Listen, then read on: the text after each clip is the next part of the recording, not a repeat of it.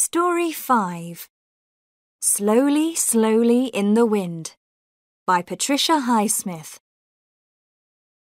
At that moment, Skip realized how much he hated Frosby. His blood boiled with anger. Edward Skip Skipperton spent most of his life feeling angry. It was his nature. When he was a boy, he had a bad temper. Now, as a man, he was impatient with people who were slow or stupid. He often met such people in his work, which was to give advice on managing companies. He was good at his job. He could see when people were doing something the wrong way, and he told them in a loud, clear voice how to do it better. The company directors always followed his advice. Now Skipperton was 52. His wife had left him 2 years ago because she couldn't live with his bad temper. She had met a quiet university teacher in Boston, ended her marriage with Skip, and married the teacher.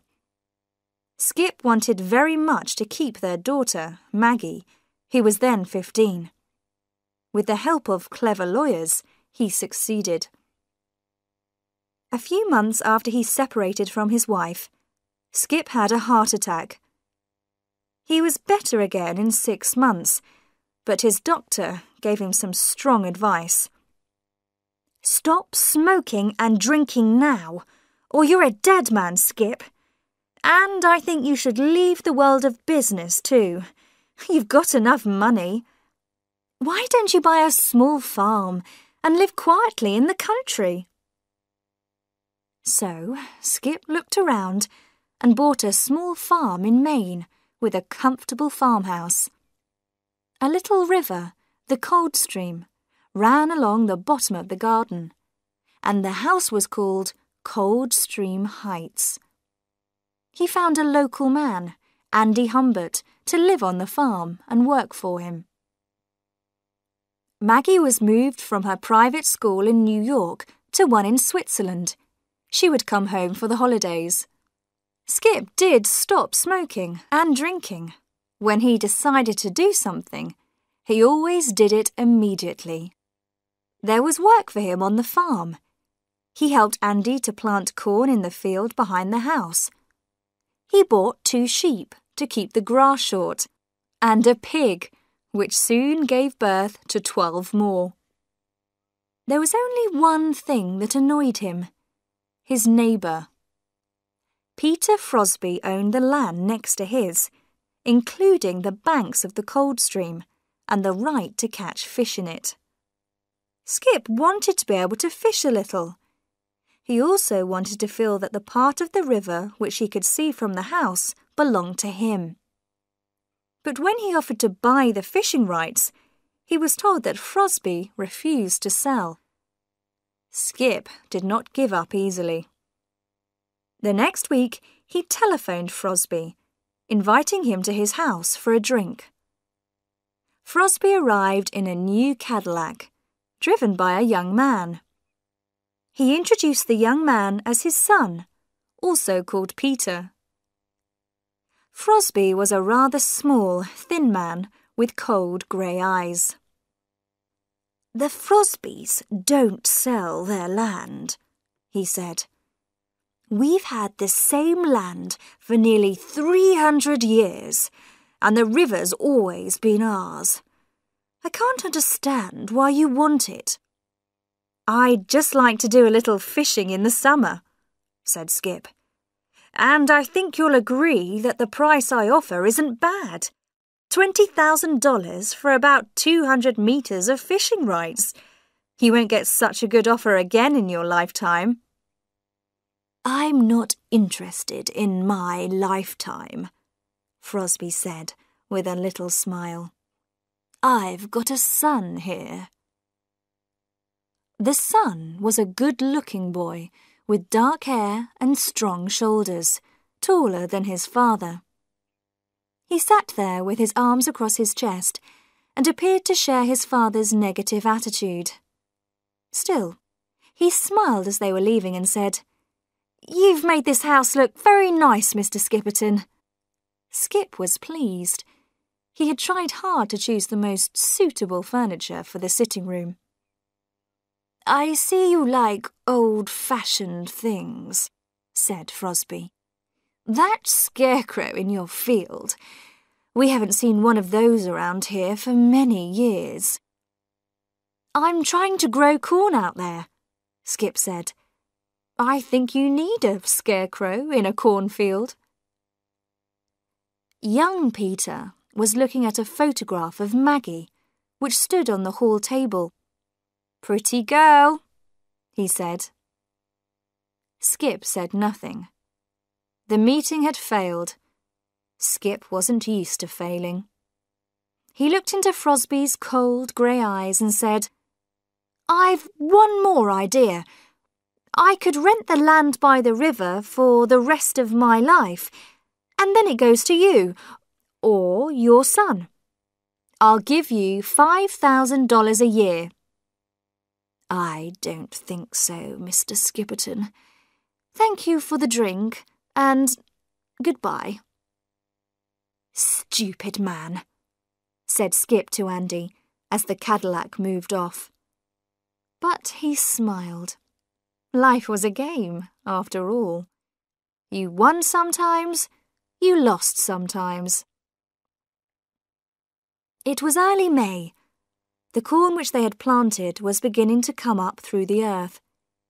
Skip and Andy had made a scarecrow from sticks joined together. One stick for the body and head, another for the arms, and two more for the legs. They had dressed it in an old coat and trousers that Andy had found, and had put an old hat of Skip's on its head. The weeks passed, and the corn grew high. Skip tried to think of ways to annoy Frosby, to force him to rent part of the river to him. But he forgot about Frosby when Maggie came home for the summer holidays. Skip met her at the airport in New York, and they drove up to Maine. Skip thought she looked taller. She was certainly more beautiful. "I've got a surprise for you at home," Skip said. "Oh, a horse, perhaps?" Skip had forgotten she was learning to ride. "No, not a horse." The surprise was a red Toyota. He had remembered, at least, that Maggie's school had taught her to drive. She was very excited and threw her arms round Skip's neck. "Oh, Father, you're so sweet, and you're looking very well." Skip and Maggie went for a drive in the new car the next morning. In the afternoon, Maggie asked her father if she could go fishing in the stream. He had to tell her that she couldn't, and he explained the reason. "Well, never mind. There are a lot of other things to do." Maggie enjoyed going for walks, reading, and doing little jobs in the house. Skip was surprised one evening when Maggie arrived home in her Toyota carrying 3 fish. He was afraid she had been fishing in the stream, against his instructions. "Where did you get those?" "I met the boy who lives there. We were both buying petrol, and he introduced himself. He said he'd seen my photograph in your house. Then we had coffee together." "The Frosby boy?" "Yes, he's very nice. Perhaps it's only the father who's not nice." "Well, Pete said, 'Come and fish with me this afternoon.' So I did. It was fun." Please, Maggie, I don't want you to mix with the Frosbys." Maggie was surprised, but said nothing. The next day, Maggie said she wanted to go to the village to buy some shoes. She was away for nearly 3 hours. With a great effort, Skip didn't question her. Then on Saturday morning, Maggie said there was a dance in the nearest town, and she was going. "I can guess who you're going with," Skip said angrily. I'm going alone, I promise you. Girls don't need a boy to take them to dances now. Skip realised that he couldn't order her not to go to a dance, but he knew the Frosby boy would be there, and he knew what was going to happen. His daughter was falling in love with Pete Frosby. Maggie got home very late that night, after Skip had gone to bed. At breakfast, she looked fresh and happy. I expect the Frosby boy was at the dance, said Skip. I don't know what you've got against him, Father. I don't want you to fall in love with an uneducated country boy. I sent you to a good school. Pete had 3 years at Harvard University. Maggie stood up. I'm almost 18, Father. I don't want to be told who I can and can't see. Skip shouted at her. They're not our kind of people. Maggie left the room. During the next week, Skip was in a terrible state. In his business life, he had always been able to force people to do what he wanted, but he couldn't think of a way to do that with his daughter. The following Saturday evening, Maggie said she was going to a party. It was at the house of a boy called Wilmers, who she had met at the dance. By Sunday morning, Maggie hadn't come home. Skip telephoned the Wilmers' house. A boy's voice said that Maggie had left the party early. Was she alone? No, she was with Pete Frosby. She left her car here. Skip felt the blood rush to his face. His hand was shaking as he picked up the telephone to call the Frosby house. Old Frosby answered. He said Maggie was not there, and his son was out at the moment. What do you mean? Do you mean he was there earlier and he went out? Mr. Skipperton, my son has his own ways, his own room, his own key, his own life. I'm not going to... Skip put the telephone down. Maggie was not home by Sunday evening or Monday morning. Skip didn't want to inform the police. On Tuesday, there was a letter from Maggie, written from Boston. It said that she and Pete had run away to be married.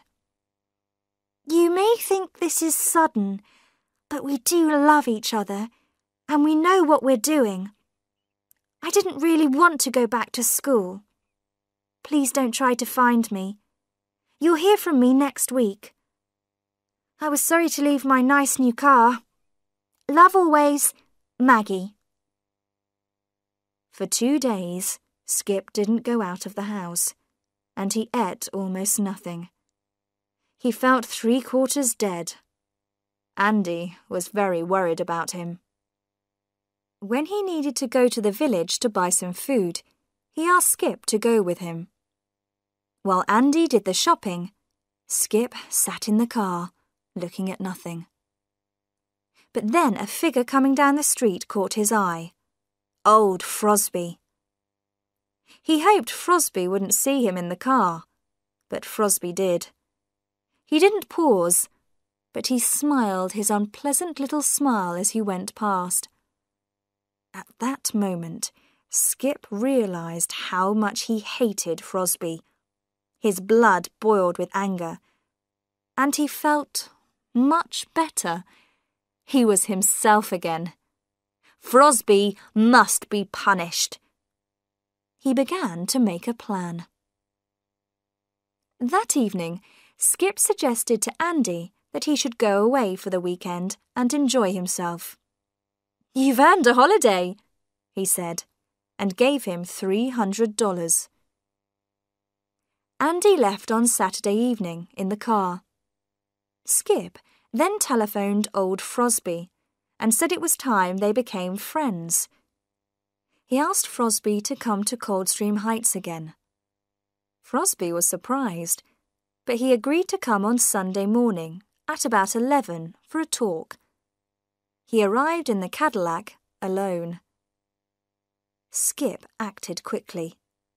He had his heavy gun ready, and as soon as Frosby was inside the door, he hit him on the head several times with the end of the gun, until Frosby was dead. He then took off his clothes and tied an old cloth round the body. He burned Frosby's clothes in the fireplace and hid his watch and rings in a drawer. Then Skip put one arm around Frosby's body and pulled him out of the house and up the field to the scarecrow. The corn had already been cut. He pulled down the old scarecrow and took the clothes off the sticks. He dressed Frosby in the old coat and trousers, tied a small cloth round his face, and pushed the hat onto his head.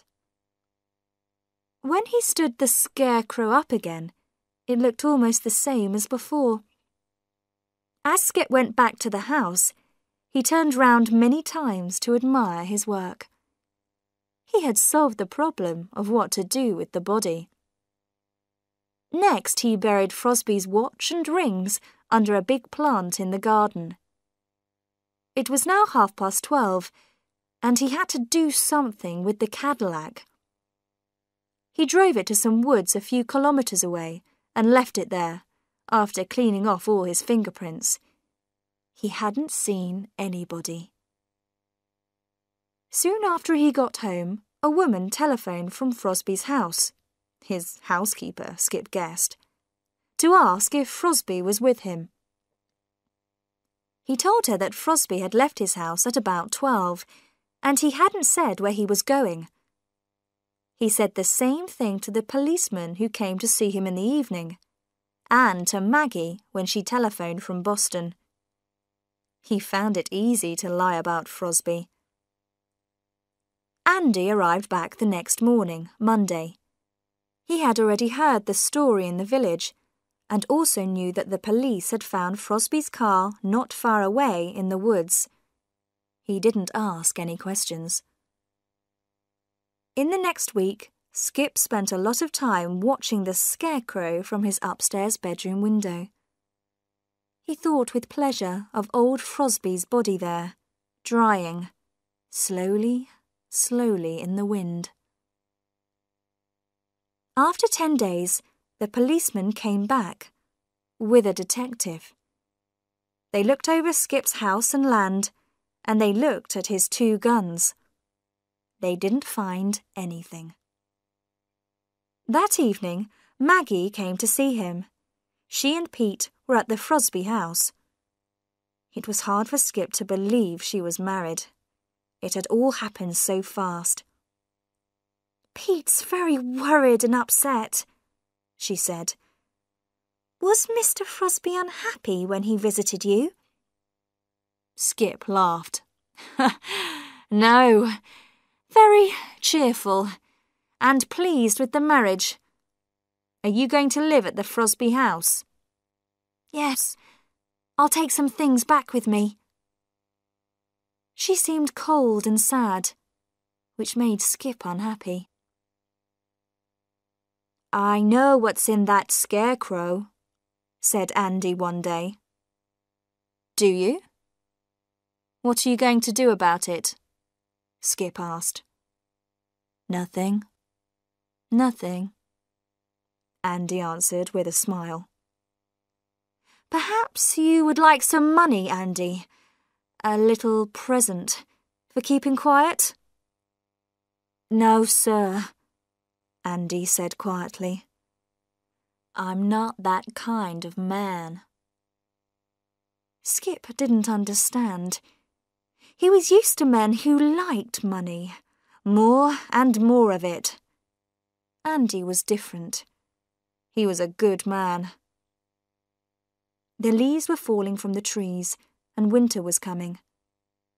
The children in the area were getting ready to celebrate the evening of the 31st of October, when people wore special clothes and had special things to eat, and lit great fires outside and danced around them singing songs.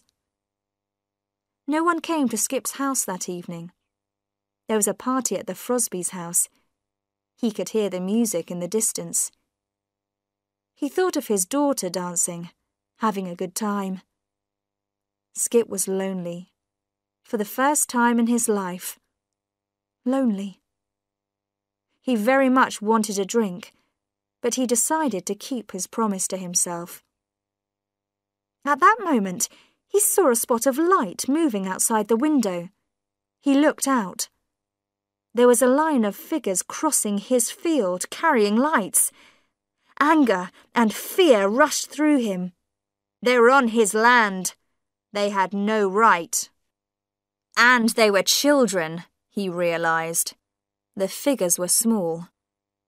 He ran downstairs and out into the field. "What do you think you're doing?" he shouted. "Get off my property!" The children didn't hear him. They were singing a song. "We're going to burn the scarecrow." "Get off my land!" Skip fell and hurt his knee. Now the children had heard him, he was sure, but they weren't stopping. They were going to reach the scarecrow before him. He heard a cry. They had got there. There were more cries, of terror mixed with pleasure. Perhaps their hands had touched the body. Skip made his way back to his house. It was worse than the police. Every child was going to tell his parents what he had found. Skip knew he had reached the end. He had seen a lot of men in business reach the end. He had known men who had jumped out of windows. Skip went straight to his gun. He put the end in his mouth and fired. When the children came running back across the field to the road, Skip was dead. Andy heard the shot from his room over the garage. He had also seen the children crossing the field and heard Skip shouting. He understood what had happened. He began walking towards the house. He would have to call the police. Andy decided to say that he didn't know anything about the body in the scarecrow's clothes. He had been away that weekend, after all.